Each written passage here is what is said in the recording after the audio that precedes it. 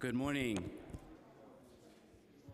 Good morning, and welcome to the meeting of the Subcommittee on Zoning and Franchises. I'm Councilmember Francisco Moya, the chairperson of the subcommittee, and today we are joined by Council Members Grodenchik, Landsman, and Levin. If you are here to testify, please fill out a speaker slip with the Sergeant-at-Arms indicating your full name, the application name, or LU number, and whether you are in favor or against the proposal. Today we are holding a hearing on LU 530, an application for the E&R US Ventures LLC, Hummus Kitchen, for a renewal application requesting a 4-year term approval for the continued operation of an unenclosed sidewalk cafe located at 444 3rd Avenue in Manhattan in Councilmember Rivera's district. I now open the public hearing on this application. Are there any members of the public who wish to testify? Seeing none, I now close the public hearing on this application, and we will move to our votes. Today we will vote to approve LU 530, the Hummus Kitchen application heard today by the subcommittee. We will be voting to approve this cafe, the size of which has been adjusted in response to community concerns, from 4 tables to 10 chairs to 4 tables and 8 chairs. With this adjustment, Councilmember Rivera is in support of this application for a sidewalk cafe renewal. We will also vote to approve LUs 508, 509, the Kew Gardens Hills rezoning proposal in Queens. The proposal would rezone portions of existing R2 districts and R2X district and would include a related zoning text amendment to allow such districts to be mapped in Queens Community District 8. The proposed R2X zone rezoning would establish contextual bulk regulations in order to maintain the area's existing built character. Councilmember Landsman is in support of this application. We will also vote to approve LU 517, the 3513 Atlantic Avenue rezoning proposal in Brooklyn. This proposal would establish a C24 commercial overlay district within an existing R5 district along the northern frontage of Atlantic Avenue between Nichols and Grant Avenues in order to facilitate construction of a one-story retail building. Councilmember Espinal is in support of this application. I now call for a vote to approve LUs 508 and 509, LU 517, and LU 530. Council, please call the roll. Chair Moya. Aye. Councilmember Grodenchik. Aye, with congratulations to Councilman Landsman and all the people that work so hard to facilitate the Kew Garden Hills rezoning. Councilmember Landsman. Councilmember Levin. Aye. Congratulations to Councilmember Landsman. The roll is 4 votes in the affirmative, 0 in the negative. The vote will remain open.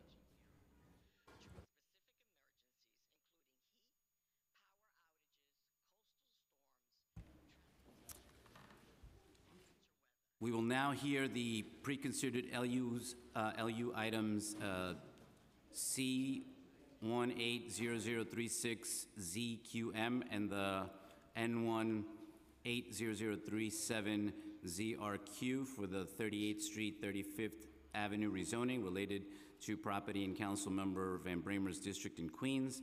The applicant seeks approval for a zoning map amendment to rezone an M11 district to an R6A district, including a partial C12 overlay district, as well as a zoning text amendment to establish a mandatory inclusionary housing area within the rezoning area utilizing option 2.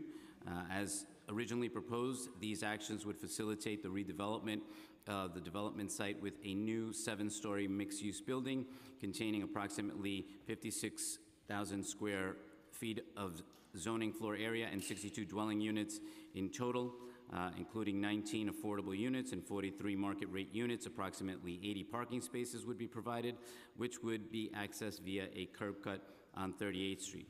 During the public review process, the applicant received the proposed development to include a total of 57 dwelling units, of which 18 would be affordable and 39 would be market rate.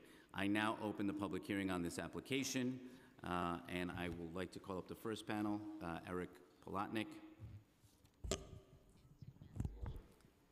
Good morning, Councilman and members of the council and staff. Thank you for hearing this application on a beautiful day. Before we start, let me just yes. get the council to please swear you in. Please state your name as part of your response. Do you swear or affirm that the testimony you're about to give will be the truth, the whole truth, and nothing but the truth, and that you'll answer all questions truthfully? I do, and I shall. Thank you. Thank you. Thank you very much. We're excited to be here in front of your committee, which has, I think, the greatest job in the city, determining how we shape it. And we've got a great project here that came to its start 11 years ago, if you could believe that.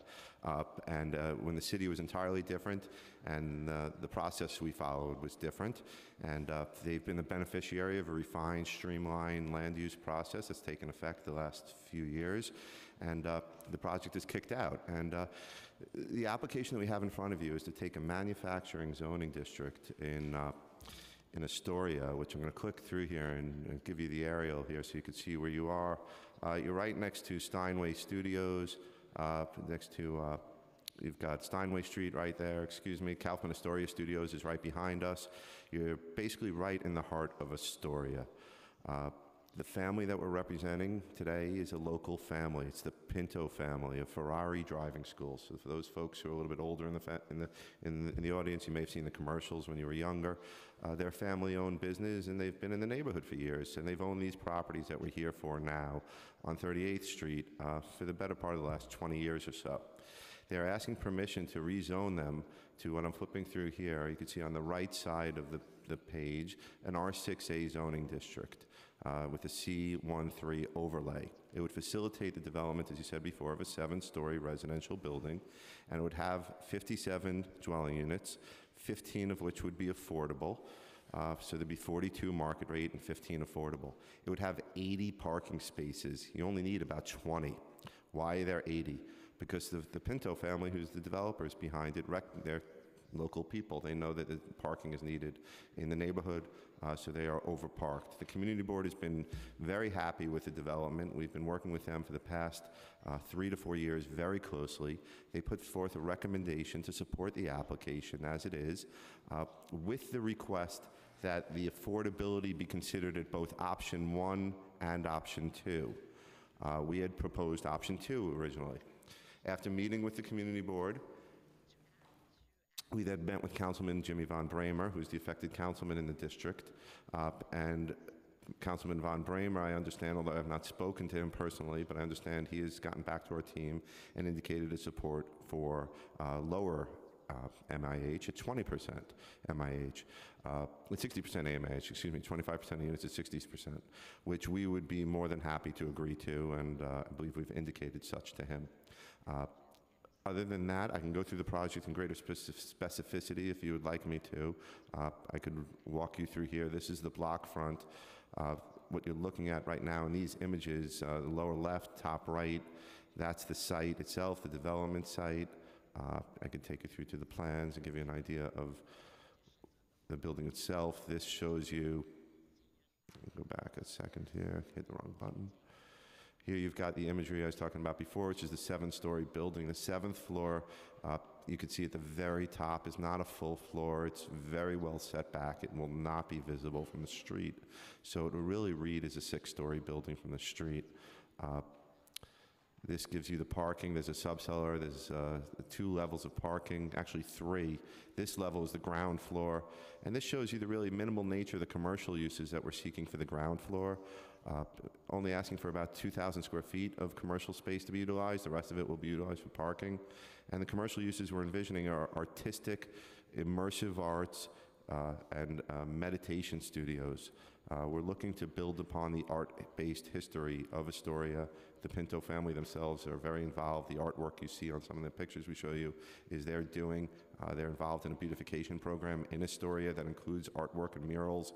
So all the commercial uses will have some sort of artistic or wellness sort of feel to it, nothing corporate, so to speak.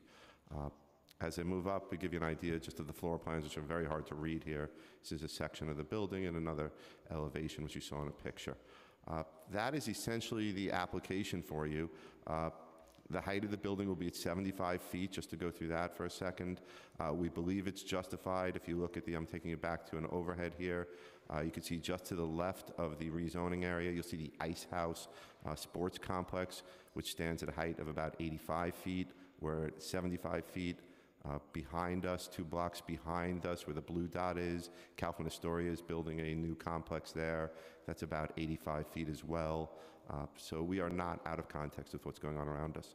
So that's our entire presentation. Thank you for listening to us, or to me. And hello, Councilman Reynoso, how are you? I didn't see you come in. How are you? I'd be happy to answer any questions Thank you. anybody may have. I just have one quick question here. Can you just go, what was the rationale for establishing the commercial overlay on only half of the rezoning area? The rationale for that was twofold. Well, first of all, it's replacing an existing manufacturing district. So the idea to keep some commercial there was the idea that the owner wanted to do their uses. But from a land use perspective, 38th Street has a commercial nature to it, both across the street. I could show you some of the imagery if you'd like. It's all commercial across the street. There's warehouses, former warehouses that have been turned into art studios and sports stores across the street. So directly across the street is all commercial, and everything to the left of us, if you're looking at the red dots there, and I can show you some imagery, some pictures, that's all commercial as well. There's a pizzeria Uno over there and some other commercial uses. So the commercial use, we think, will be symbiotic with what's going on around us. We're not looking to replace, nothing corporate, like I said, to come in to replace what's going on Steinway Street. And the uses that we've already actually been speaking to are people that are in like the second story of buildings around that are looking for this kind of space on the ground floor. Great. Thank you very much for your testimony. Thanks for listening to me. Thank you.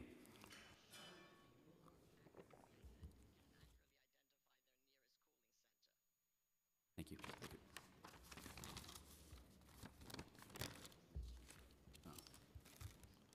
Are there any other members of the public who wish to testify? Seeing none, I now close the public hearing on this application. I would like to acknowledge that we've been joined by Councilmember Reynoso and Councilmember Rivera, and I'd like to open up the votes again. Thank you. And your continuing vote of the land use items, Councilmember Reynoso. Councilman. Councilmember Rivera. Aye. Thank you. By a vote of 6 in the affirmative, 0 in the negative, and no abstentions, the items are approved and referred to the full Land Use Committee.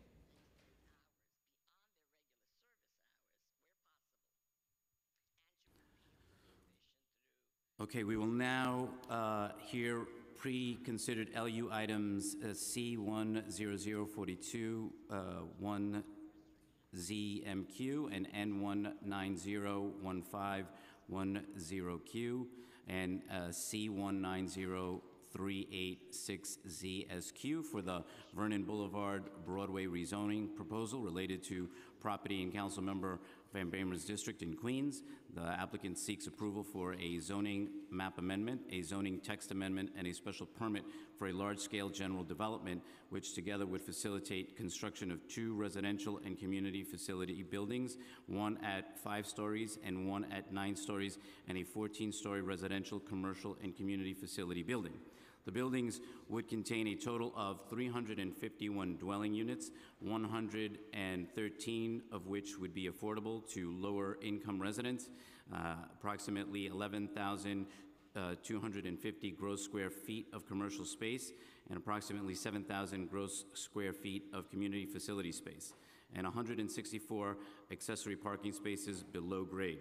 Additionally, the applicant intends to provide a total of approximately 17,700 square feet of publicly accessible open area. The proposed zoning text amendment would establish a mandatory inclusionary housing area utilizing option 1 and 2. I now open the public hearing on this application, and I call up Frank St. Jacques. Good morning. Council, if you please swear in the panel. Please state your name as part of your response. Do you swear or affirm that the testimony you are about to give will be the truth, the whole truth, and nothing but the truth, and that you'll answer all questions truthfully? Frank St. Jacques, I do. Thank you.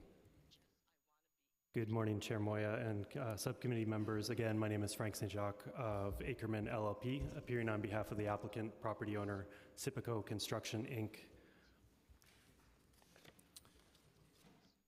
We're here today to discuss several land use actions summarized in this slide. I'll note that the project has changed since the description that was just read into the record, with a reduced number of units in response to a discussion with the community board throughout the public review process and with the local council member. The proposed rezoning area and large-scale general development is bounded generally by Vernon Boulevard and Broadway to the north, 11th Street to the east, 33rd Road to the south, which are all wide streets, and 10th Street, a narrow street to the west, on an irregularly shaped block that's approximately 77,000 square feet, about 1.77 acres. The site was zoned R5 in 1961, but despite the residential zoning, the area is predominantly developed with non-conforming industrial and commercial uses. The site is currently underutilized and acts as a void between the active commercial, cultural, and recreational uses to the west and south that draw visitors to the surrounding area. The surrounding area also lacks local retail and service uses that serve visitors of nearby cultural institutions, Socrates Sculpture Park to the northwest of the site, and the Noguchi Museum directly west of the site. The requested actions, including the zoning map amendment, a zoning text amendment, and a special permit for a large-scale general development, will facilitate the development of a new mixed-use and mixed-income project with a site plan and massing that will fill the existing void and weave the site into the surrounding community. The rezoning would establish an R7X C24 on the majority of the site, on the northern portion of the site, and an R6B on the southern edge of the site. The text amendment establishes a mandatory inclusionary housing area with options 1 and 2, and the special permit imposes bulk controls over the site as a large-scale general development. The large-scale general development restricts development to the proposed site plan and bulk envelope and allows the bulk to be concentrated at the intersection of Vernon Boulevard, Broadway, and 11th Street, which are all wide streets. The proposed development is 3 mixed-use buildings, a 5-story building on the southern portion of the site within the R6B district, a 9-story building at the center of the site within both the R6B and R7X C24 districts, and a 14-story building on the northern portion of the site. The proposed development would now provide approximately 330 units, including 92 permanently income-restricted MIH units. Here's several images showing the site plan, which again, the large-scale general development would mandate that the site is developed in accordance with. There's commercial space that will be provided along Vernon Boulevard to activate this street and serve local residents and visitors to the area. Again, the area lacks local retail, and the proposed development is positioned to meet this local need. We anticipate food and beverage tenants. Additionally, we've been in discussion with Noguchi and the Socrates Sculpture Park about ensuring that they will have space within the new development. The top image shows, and you'll see another image in a moment, the approximately 16,545 square foot landscape public open space at the corner of 10th Street and 33rd Road. The smaller building is shown to the right on the upper slide at 5 stories. It creates a transition at the southern edge of the site from the mid-density R5 district map to the south. The building B at the center of the top image is limited to 4 stories at 10th Street, which is directly across from Noguchi Museum. And then the bottom image shows the 11th Street frontage of the building with access to a 166-space cellar-level parking garage. 2 changes were made to the project after it was filed in response to the applicant's initial meeting with the community board and ongoing discussion with the council member and community. The number of larger units was increased, which resulted in a decrease in the total number of units and MIH units, and the applicant committed to using option 1 on buildings A and B instead of option 2 across the entire development. This slide shows the unit distribution and MIH breakdown for the project, again resulting in 330 total units, 92 of which would be mandatory inclusionary housing units using both MIH option 1 and MIH option 2. I know you're familiar with the facts of this project, so I'll just run quickly through the next few slides. These here in green, the site plan shows the significant amount of open space that's provided with this project, about an 1,100 square foot public open space at the northern edge of the site, approximately 15,000 square feet at the center of the site for building residents, and about 16,000 square feet at the southern edge of the site, which will be a publicly accessible open space. And here's a rendering of that open space. It's a significant public benefit to this project. This space will be a POPS, subject to POPS enforcement. The site is designed to allow for passive recreation. There's extensive landscaping and for use by all members of the community and visitors to the area, and it will also allow flexible use for programming. The applicant has had ongoing discussions, as I mentioned, with Noguchi, the Noguchi Museum and Socrates, regarding both institutions taking space within the proposed development, and we'd like to include them in discussions with respect to programming ideas for the project's open space. And finally, overall, the application would allow new mixed-use development at an underutilized, non-conforming site located along 3 wide streets. 92 permanently income-restricted units would be provided pursuant to the MIH program. The applicant has also partnered with 32BJ to provide union labor for building positions, and will partner with local nonprofit HANOC to administer the mandatory inclusionary housing program. That's my presentation. I'm happy to answer any questions. Great. Well, I'm glad to hear that you've gotten together with the Service Workers Union. That's always good to hear when good paying jobs are going to be happening in projects like this. So I'm glad to hear that. Just to go back to the public space for a second, how will that space operate on that site? Sure. So while we're not obtaining a zoning bonus for providing this space, it will be subject to the restrictions for POPs. So there will be a restrictive declaration recorded against the property requiring certain maintenance and upkeep and operating hours that are set forth in the restrictive declaration.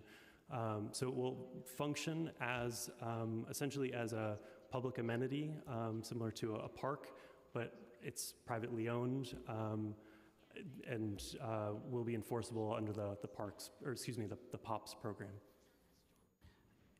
And is the open space required to be open to the public as part of the large-scale special permit? It is not. This is an amenity that we worked with the community, the local council member, to provide as part of this project. So the large-scale establishes the site plan. So as part of the site plan, we're committed to providing this open space, but providing the open space, unlike in other areas, doesn't add to the project's bulk envelope. There's no zoning bonus attached. So this is just a commitment that the applicant has made in response to ongoing discussions with the community, in particular taking account of the Noguchi Museum and its sculpture garden, which is located directly to the west of this open space. And will the property owner maintain the public space? Yes, the property owner would be required to, and actually any future property owners, as this would be a restrictive declaration recorded against the property itself. Right. And when will the public have access to the open space? When the project is built, essentially, this project isn't contemplated in phases, so it's expected to come online essentially all at one time. So to answer your question, once the building is complete and once the public open space is complete, it will be accessible to the public. And how will that open space be identified as open to the public on site? Sure. So part of the POPs requirements, there is signage that's required at all entry points, indicating the hours of operation, the rules, and identifying it as a POP space that's open to the public. My understanding is that it will also be included in the public databases as a public POPs open space, so that members of the public can research and determine that it's there. Though that signage is actually part of the approved plans for the large scale. So those landscape plans will be, they have been approved by the City Planning Commission, and will be part of this approval going forward. Last question. Since this project is in a flood hazard area, what kind of resiliency measures are included in the site design? Sure. So essentially the site itself, there's a significant grade change. So from the northern end of the site is located lower, the elevation is lower at the northern edge of the site than it is at the southern portion.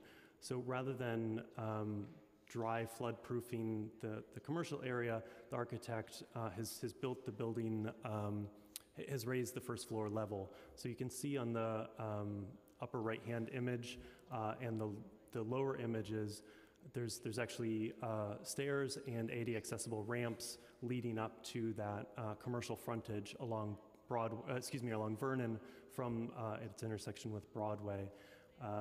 So we determined that it was better to just raise the space up rather than having potential commercial tenants incur the cost of dry floodproofing their spaces. So it's essentially, to answer your question, it's the building is raised up as a resiliency measure. Great. Thank you so much for your testimony today. Thank you. And now I'd like to call up Yenny Hernandez.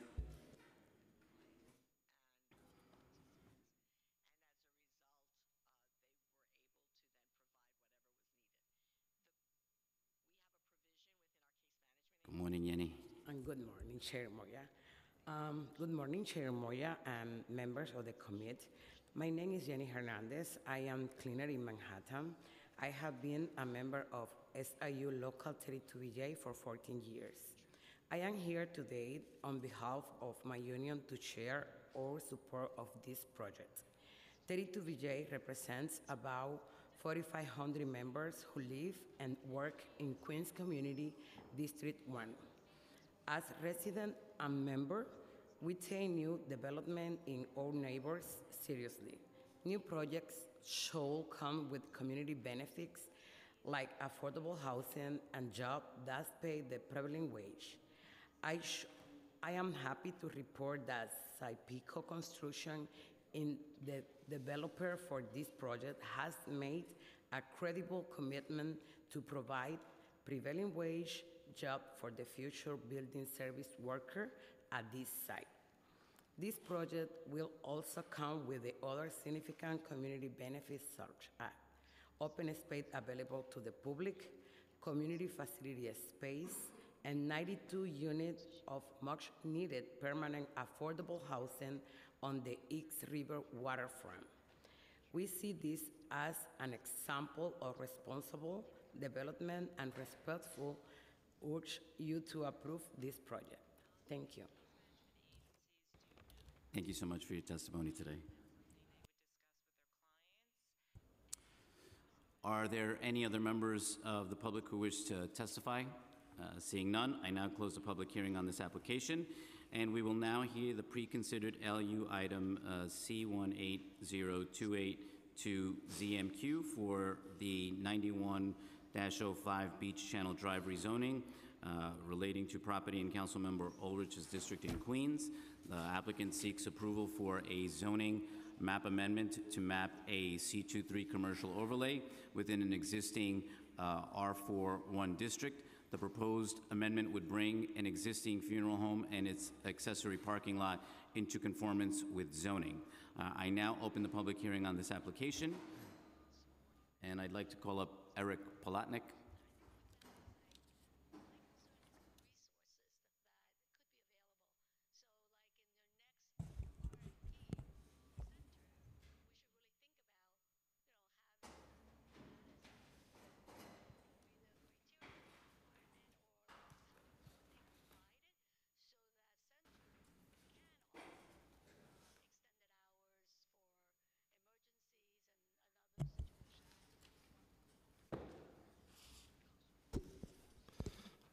Please state your name as part of your response. Do you swear or affirm that the testimony you are about to give will be the truth, the whole truth, and nothing but the truth, and that you'll answer all questions truthfully? Eric Palatnik, yes, I do. Thank you. Thank you. Sorry, I was outside speaking with some of your colleagues. Eric Palatnik, good morning again to everybody. It's a pleasure to be here again in front of your committee, and this is with another, what I consider to be a good application to allow for the continuation and the legalization of the Dennis O'Connor Funeral Home, which is at the foot of the Cross Bay Bridge as you enter into the Rockaways. You can see it right there. That's the funeral home is on the left side of the middle of the page. It's the site with the red arrow that says site. You could see on the left side of the top left corner, you could just see that the very end of the approach ramp to the Cross Bay Bridge. The property is the Dennis O'Connor Funeral Home. It's bound by Beach 92nd and Beach 91st Streets. It's been there for approximately 70 years as operating as a funeral home. It's in a pure residential zoning district, and you need to have a commercial overlay. So we are asking you permission to have a C23 overlay to allow the funeral home to continue to exist, and I'll clarify what I mean by that. It was built before the zoning resolution took effect within the residential zoning district. It was enlarged subsequently by BSA variance, and then it was enlarged again after that on the left side of the property. The portions with the gray roof was enlarged without any permits at all. So the site is now non-complying, and this action, the rezoning, will cause it to come into compliance. It'll add the C23 overlay over the entire parcel, which only has a parking requirement of 10 spaces, which we are complying with, although we could fit much more on during a funeral. They fit as many as 20 cars onto the site. We've been working closely with Community Board 14, whose offices, meeting places right around the corner. They're very familiar with the site. They supported it almost unanimously, I believe, if not unanimously. It's also received good support from Councilman Ulrich, who is in support of it as well. It is the only funeral home servicing the Rockaways, and it is non-denominational. So it's open to everybody, and we'd be happy to, nothing is going to be changing. I should call out one more thing for you, just so you're aware, just at the last minute, which is that the rezoning does facilitate future redevelopment of the site should that take place.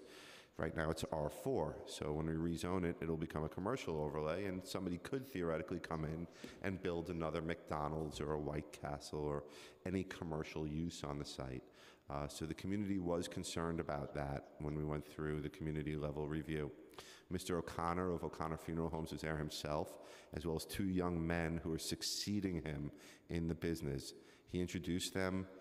They all explained the business plan right now is for the younger generation to come into place, and there's a business agreement in place, and that nobody has any intention of leaving the site for the next 50 to 60 years. The community, based upon their relationship and experience with O'Connor Funeral Home, took them at their word on that, and O'Connor Funeral Home is committed to maintaining their location there. They're in no position to be selling, and we submitted a letter to this effect as well, and we just wanted to let your committee know that they are committed to the Rockaways. There is not going to be any other commercial use here for the foreseeable future other than the continuation of O'Connor Funeral Home. Well, that was going to go into the question if the applicant planned to redevelop or enlarge the existing development on I figured that was the logical question, because it's only because I've heard it since we've started the application. You know, people say that. There's no intention to build anything larger than what's here. They do free up approximately 8,000 square feet of development rights as a result of this, so there could be an enlargement. They're a very forthcoming family that owns the property and that operates there. They're very straightforward. If we had any desire to enlarge, we would have presented it right now. We have no reason not to. We came in with an illegal condition asking for this permission. So we're, once again, stating to you on our, not on my good word only, but only on the good word of a neighborhood business that's been there for decades, that there's no desire to enlarge or to change ownership or change the property in any way, shape, or form. Okay, great. Thank you very much for your testimony today. Thank you for hearing me.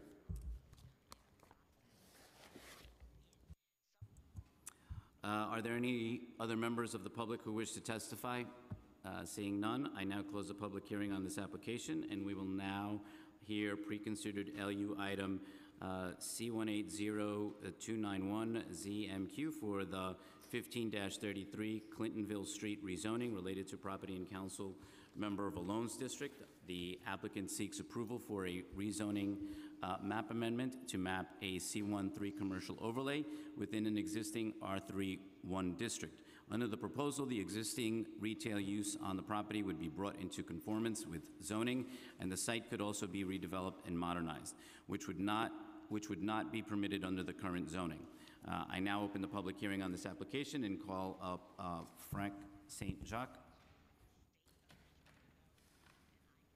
Please state your name as part of your response. Do you swear or affirm that the testimony you are about to give will be the truth, the whole truth, and nothing but the truth, and that you will answer all questions truthfully? Frank St. Jacques, I do. Thank you. Good morning again, Chair Moya and subcommittee members. Frank St. Jacques of Ackerman LLP here on behalf of the applicant for this proposed rezoning project. I'll run through this presentation quickly, and I'm happy to answer any questions. This application seeks to establish a C13 overlay within an existing R31 zoning district at 1533 and 1535 Clintonville Street that is comprised of 2 tax lots on Block 471, lots 6 and 7 in Queens Community District 7. The proposed rezoning area has frontage on the Cross Island Parkway Service Road south to the north and Clintonville Street to the west. It's approximately 6,400 square feet. Site's currently improved with a legal non-conforming obsolete commercial building and a vacant 2-story home. Just another view of the small commercial building at the site, which cannot be reconfigured for a new commercial use without structural alterations, hence this zoning map amendment application. The proposed, The proposed action is a zoning map amendment to add a C13 overlay to the existing R31 district. The proposed overlay would facilitate redevelopment of the site with a new 1-story commercial building. This would have a small surface parking lot that will be landscaped to screen from the new commercial development from surrounding properties. And that's shown in the site plan here with the proposed new 1-story building on the southern edge of or on the lower portion of the site plan with the surface parking lot and screening landscaping surrounding it. And here's a massing of the development. Again, it's just a 1-story commercial building to replace an existing non-conforming commercial use at the site. Throughout public review, the community board and the Queensborough president had asked for several conditions, which the applicant has agreed to, and we're happy to answer any questions today. Great. Leading with that, Community Board 7 had several conditions to their approval related to the site considerations. Is the applicant still willing to meet those conditions? The applicant is, yes. And how will you memorialize those commitments? So the applicant has agreed to record a restrictive declaration against the site with respect to the listed conditions in the community board's approval. I believe there's a draft of that that has been provided to council's office, to your office. And if not, I can make sure that gets to you today. Yeah, if we can get a copy of that, that'd be great. Thank you very much for your testimony today. Thank you.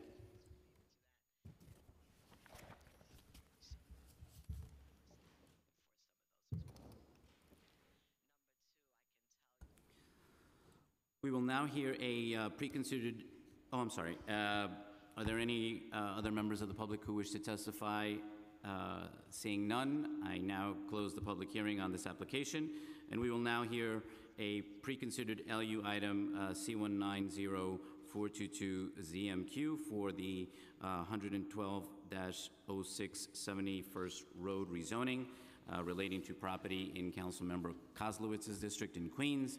The applicant seeks approval for a zoning map amendment to rezone a portion of an existing R1 2A district to an R3 2 district. The proposal would bring into conformance 2 separate existing non-conforming use group for medical offices within the rezoning area. And I now open the public hearing on this application. Richard Lobel. Morning. Good morning. Please state your name as part of your response. Do you swear or affirm the testimony you are about to give will be the truth, the whole truth, and nothing but the truth, and you'll answer all questions truthfully? Richard Lobel, I do. Thank you. Good morning, Chair Moya, committee members. Richard Lobel from Sheldon Lobel PC, and we're here for the 11206 71st Road rezoning in Queens. The rezoning area is indicated in the circled area on the map is currently located within an R12A zoning district. This district is notable for several reasons. The first is that it only permits a 0.5 residential FAR with a 1 for community facility, and it also only allows for single-family home use. So the area that's highlighted in the dotted line is currently zoned R12A, and the proposal is to rezone that to an R32. This would have the primary effect of allowing for the legalization of a doctor's office, which is in the building that's highlighted in red on the map. The rezoning would include these 4 lots fronting on 112th Street in this area. We feel that the land use rationale here is particularly appropriate given the fact that there is an R71 district across to the northwest and southwest of the site, as well as several large community facilities located in and around this block. There's a public school on the same block as the site, and to the north, across 71st Road, there is both a college, Toro College, as well as a house of worship. Again, from the land use map, you can see that the building stock here is relatively large to the west of the site. There's buildings ranging from 6 to 10 stories in the immediate view of the site. So the R32 here actually offers a nice transition between the denser R71 and the relatively low density R12A to the east and northeast. The actual change to the zoning map would be as indicated on this map, which would include the R32. It would run for 100 feet from 112th Street. And finally, to note, in addition, we have pictures, but the zoning calculations comparison table, the bulk for these 2 zoning districts is essentially the same. It's the same maximum bulk. The real critical issue here is, of course, the use. The doctor's office here, Dr. T's pediatrics office, is a local institution. It's heavily utilized by the local community. There's many of the surrounding, in the surrounding dense residential areas, there's many families that use this practice. Indeed, it was submitted into the record that over 8,000 local families use Dr. T's pediatrics. And so we did have the support of the community board, the Queensborough president, and the City Planning Commission. I would note, just paging through the pictures of the site as well as the surrounding larger residential, that the community board did request that only the site itself be rezoned, so only that 7,200 square foot lot, while the Queensborough president and City Planning Commission all recommended rezoning of the 4 lots for context. So that's really the entirety of the application. I'd be happy to answer any questions. Great. Well, let's stick with the community board for a minute. What was the discussion like at the public hearing on this application? So the vote itself was 38-4 in favor of this modified zoning district boundary. I think that the discussion was around density and whether or not there would likely be any redevelopment of the other lots. Indeed, there was only 4 lots included in this application. I think what was compelling to the City Planning Commission and the Queensborough president is that any development, first of all, would be hampered by the fact that you're still within that 0.5 residential FAR. And so of the 4 buildings on that block frontage, 2 of those buildings are already built above a 0.5 FAR. And so changing them to an R32 would actually bring them closer to being in compliance. There's an attic rule in the R32 which would allow them to go to 0.6. So it just is not a case where, for example, in many applications, we come in with a sizable residential rezoning where you're creating soft sites and you're creating an opportunity for development. Here, the prevailing view at the Queensborough president and the City Planning Commission was that that's highly unlikely to happen and that this would merely allow for this use to continue. So was that their concern, that it was related to the rezoning area into the other lots along 12th Street? Correct. That was the sole concern. They were very supportive of the doctor's office, but I think that this was the second application that had come before them in about 6 months with a Right. similar set of factors, and so they just, I think, just kind of naturally said, well, if we can curb it back, we'd like to curb it back. Right. Okay, great. Thank you very much for your Thank you, testimony Chair. today. Thank Of you. course.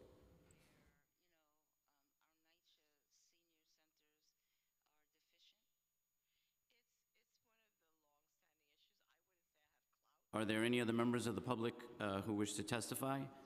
Seeing none, I now close the public hearing on this application.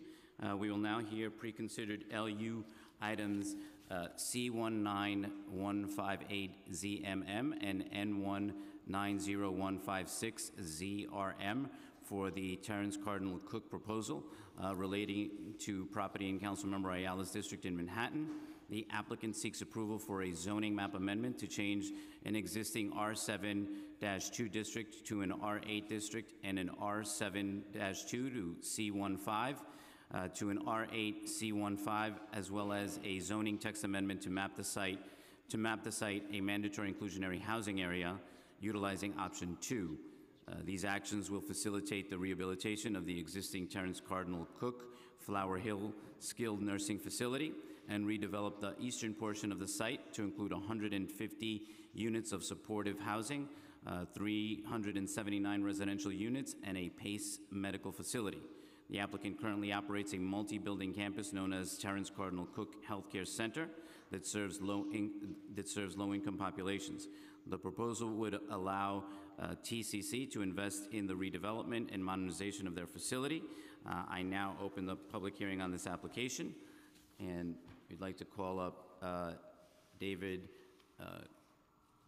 Karnavosky, Rafaela Dunn, and Scott LaRue. Please state your name as part of your response. Do you swear or affirm that the testimony you are about to give will be the truth, the whole truth, and nothing but the truth, and that you will answer all questions truthfully? Rafaela Dunn, I do. Scott LaRue, I do. David Karnofsky, I do. Thank you. Good morning, Chairman Moya, and Is the microphone on? there we go. Great, thank you. Better? Sorry. Okay, good morning. My name is Rafaela Dunn. I'm with a company called Washington Square Partners. We're advisors to Arch Care and Terrence Cardinal Cook on the rezoning of their property in East Harlem. I have a little background on Arch Care and Terrence Cardinal Cook. Arch Care is the long-term care division of the Archdiocese of New York.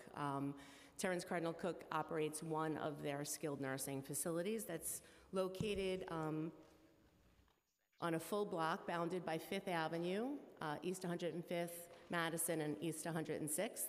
The block operates as a campus, but it was originally, it's located in buildings that were originally constructed for different uses and eventually were put together in order to allow the facility to operate as a campus. The facility is a 559-bed skilled nursing home together with a 56-bed specialty hospital. Terrence Cardinal Cook is a safety net provider, which means that most of their the resident population is a Medicaid population. So 86% of their patients historically receive Medicaid. They're also the last remaining HIV/AIDS skilled nursing facility in Manhattan, and 35% of their residents come from the immediate East Harlem zip code, with an additional 30% coming from the greater Harlem area.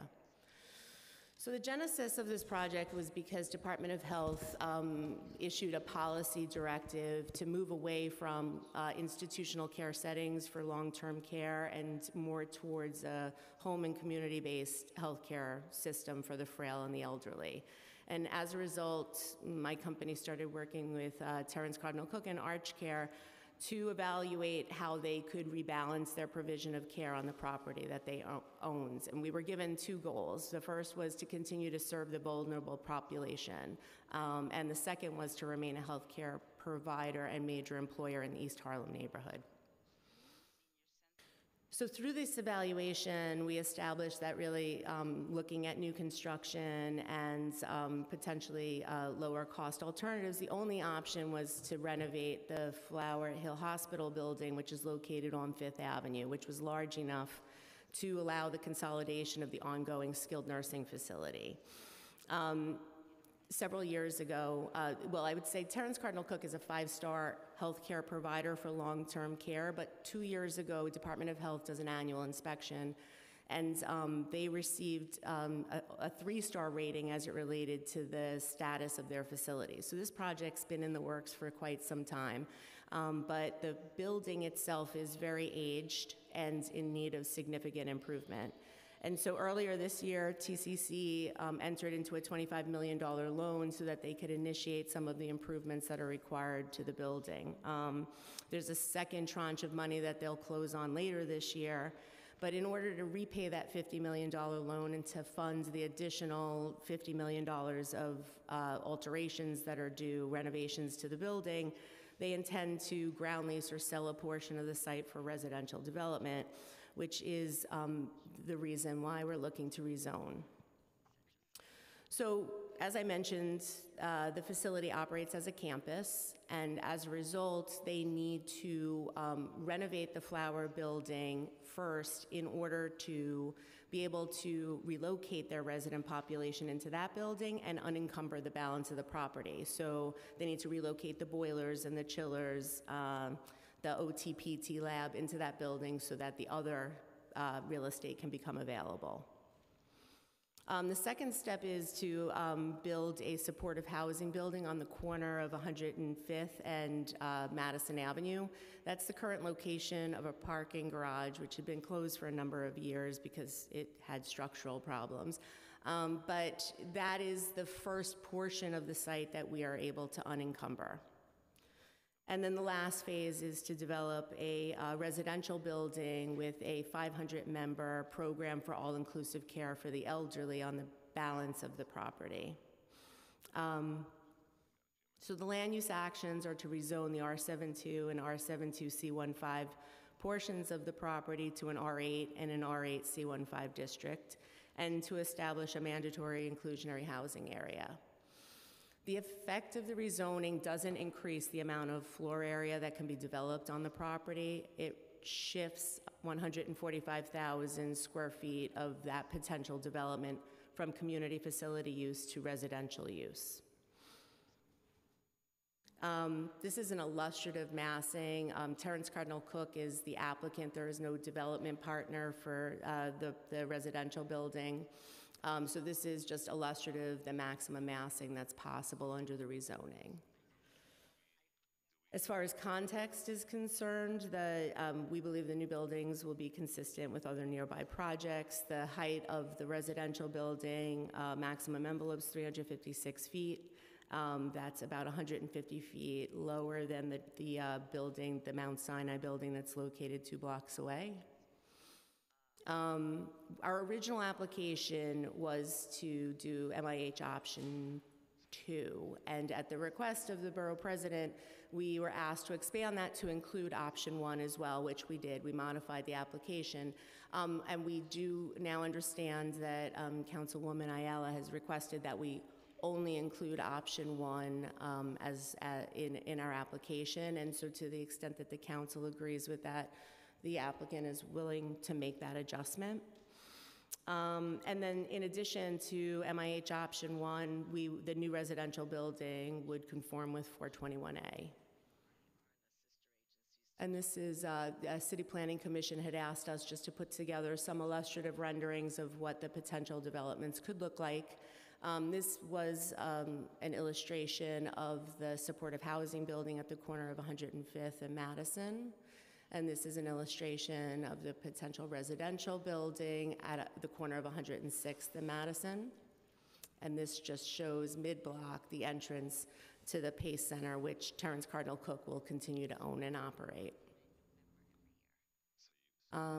So just to review, we're now in the middle of doing the renovations to the ongoing skilled nursing facility.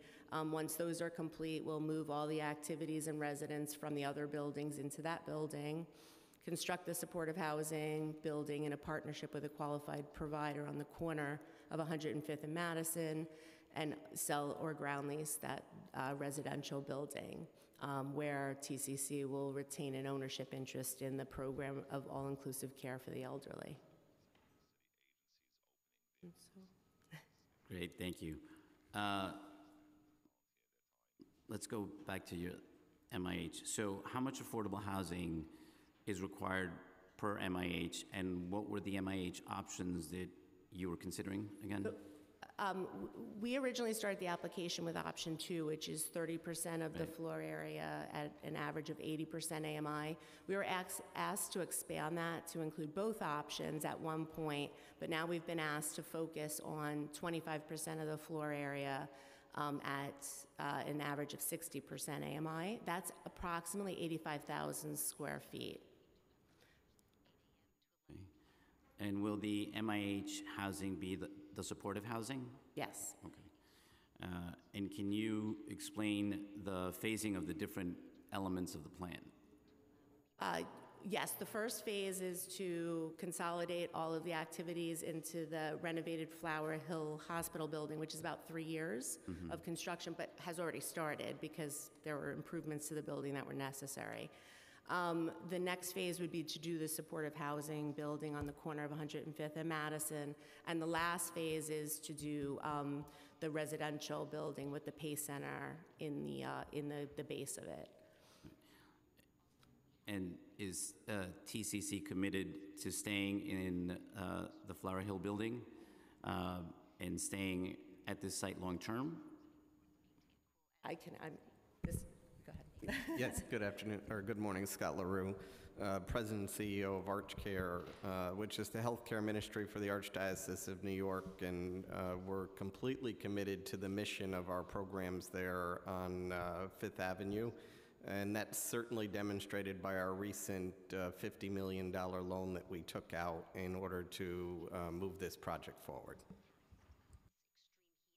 And can you discuss your efforts around ensuring good wages for operations staff?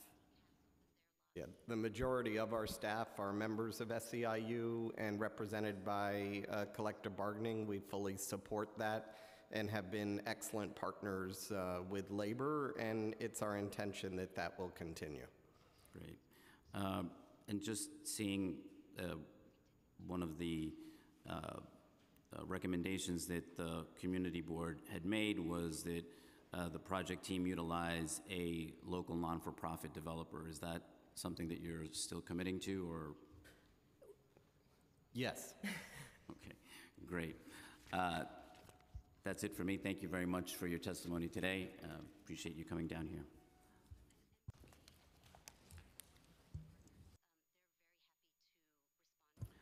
I'd like to call up the next panel, Joanne Lawson,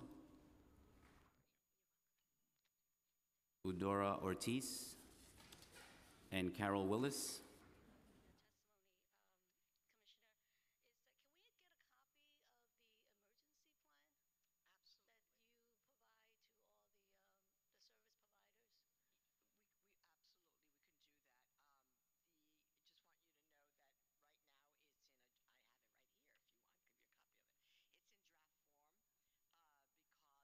Good morning.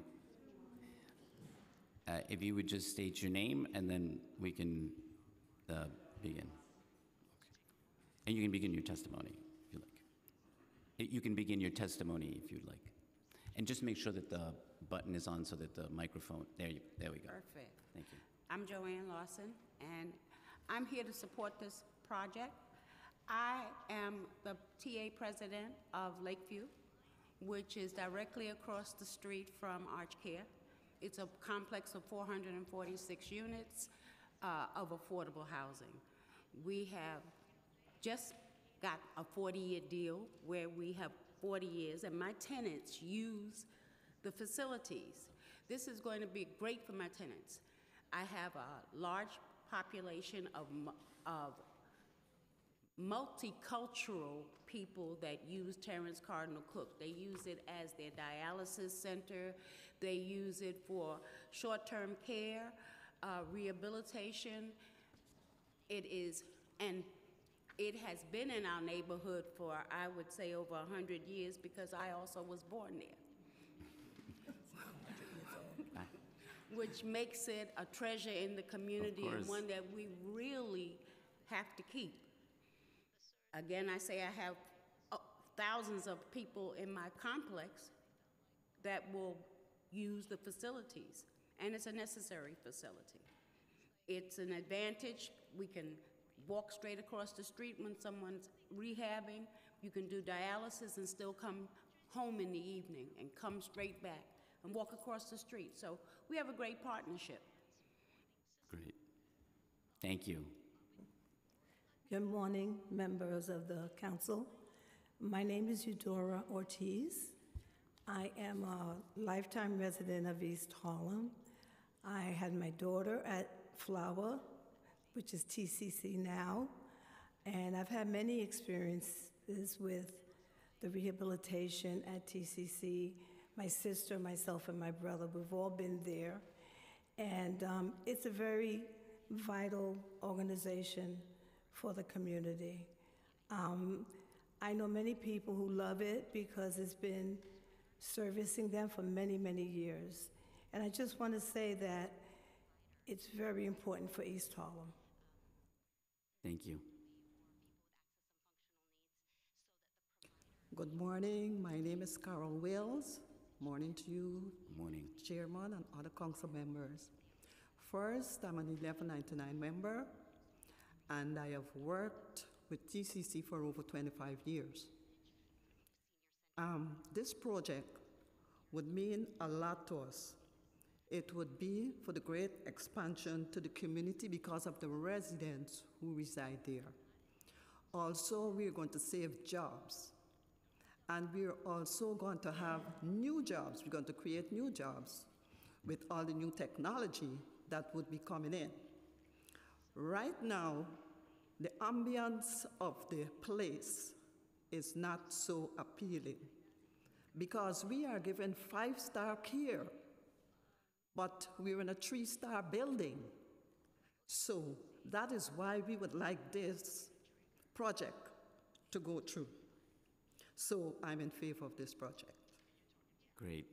Thank you all for coming down here and for your testimony today. Thank you so much. I'd like to call up the next panel, Nicola Rodney and Tareen James.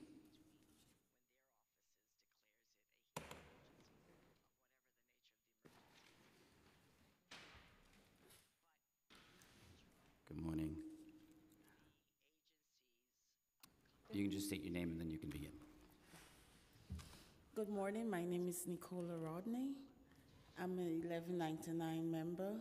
I've worked at Terrence Cardinal Cook for over 25 years.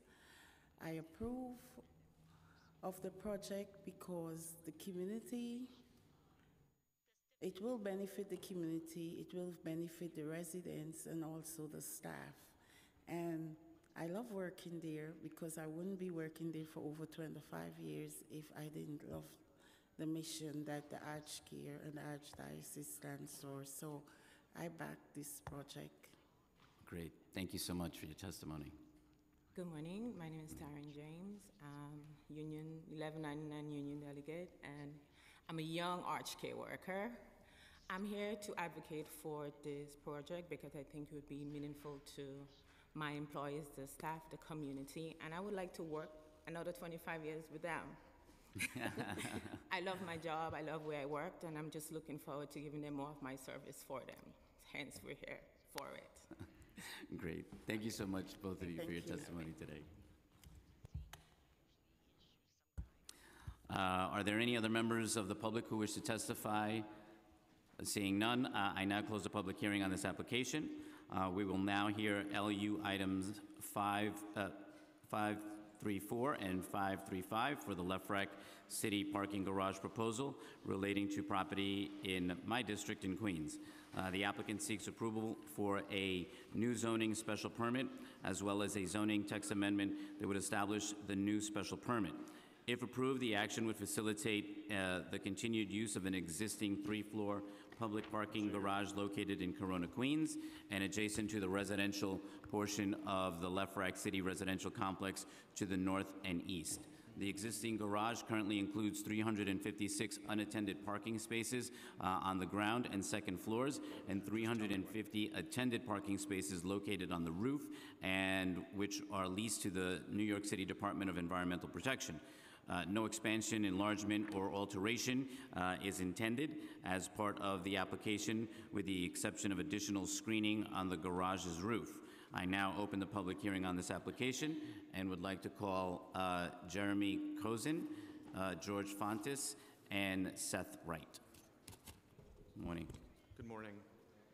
Please state your name as part of your response. Do you swear or affirm that the testimony you are about to give will be the truth, the whole truth, and nothing but the truth, and that you will answer all questions truthfully? Jeremy Kozin, I do. George Fontes, I do. And Seth Wright, I do. Thank you. You may begin. Good morning. My name is Jeremy Kozin with the law firm Fried Frank, Harris, Schreiber, and Jacobson. I'm here with Seth Wright and George Fontes, two members of the applicant's team. We're here today on behalf of LSS Leasing Limited Liability Company to present an application to facilitate the continued use of an existing three-floor garage at 5817 Junction Boulevard, which is the commercial section of Lefrak City. The garage was subject to a prior special permit pursuant to Zoning Resolution 74512, which was approved by the Board of Estimate in January 1968 with a term of 50 years. The garage has operated continuously throughout that 51-year period. This application does not include any new development or enlargement. It only includes additional roof screening and bike parking to comply with current zoning regulations. The application was certified by City Planning in June, and Queens Community Board 4 issued a recommendation on June 21st approving this application. The vote was 22-1. On July 29th, the Queensborough President recommended approval, and on September 11th, City Planning Commission unanimously adopted a favorable report on this application. So the site is located on the southwest corner of the Lefrak City complex. The zoning district is a C44 commercial district, and the site has approximately 212,402 square feet of lot area. There are two office buildings with primarily government tenants located in the buildings. That includes DEP, NYPD, IRS, and Con Ed. And the DEP has exclusive access to 350 parking spaces on the roof of the parking facility. The remaining spaces in the parking facility are for other tenants, and there's a small number of parking spaces for the public. Two other buildings two other uses on the zoning lot include a post office and coffee shop, which we can see in these pictures. The post office is to the right of the top right of the picture in the top right-hand corner, as is the coffee shop. And there are two curb cuts that can be one accessed off of Junction Boulevard and the other off of Horace Harding Expressway. The Horace Harding Expressway curb cut, which you can see on all three of these pictures, is used exclusively by DEP and the post office. The post office for deliveries and the DEP to access their entry into the parking facility at the end of a 224-foot driveway. The current application is to essentially renew the special permit that was granted by the Board of Estimate in 1968. However, instead of 870 parking spaces, the amount of parking spaces under this application will be 706. And this is to match the existing condition today. It is our understanding that 870 parking spaces was actually never striped in the garage, and that the garage has essentially existed in the current condition, which we are seeking to, I guess, include as part of this special permit application. There will be 71 bicycle parking spaces on the ground floor. There are currently 21 there today, and there will be additional screening added to comply with the zoning resolution on the roof level. Additionally, in addition to the special permit, The applicant seeks a zoning text amendment to allow the garage, which has operated successfully for 50-plus years, to continue meeting its parking demands without having to provide unnecessary and excessive reservoir spaces. In order to achieve this finding that is the subject of the text amendment, the applicant must show that the continued use will not add to serious traffic congestion or unduly inhibit vehicular traffic and pedestrian flow in the surrounding area. And we've included in our application a traffic study that supports this proposition. Because the garage is currently in operation, we were able to observe and determine exactly how many reservoir spaces were needed. So in conclusion, this application is for the continued use of a garage in the same manner as operated for decades, the DEP to have parking spaces on the parking facility's roof, and for the commercial tenants to continue to park in an off-street parking facility.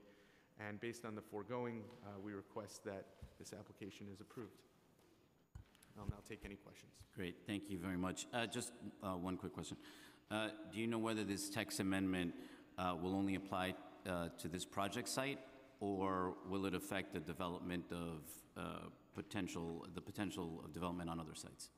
Only this site. The text amendment applies only in Community District 4, Queens Community District 4, in C44 districts, and this is the only C44 district in Community District 4. Great. Thank you so much for your testimony today. Thank you. Are there any other members of the public who wish to testify? Seeing none, I now close the public hearing on this application. This concludes today's meeting, and I would like to thank the members of the public, my colleagues, council, and land use staff for their hard work in attending. This meeting is hereby adjourned.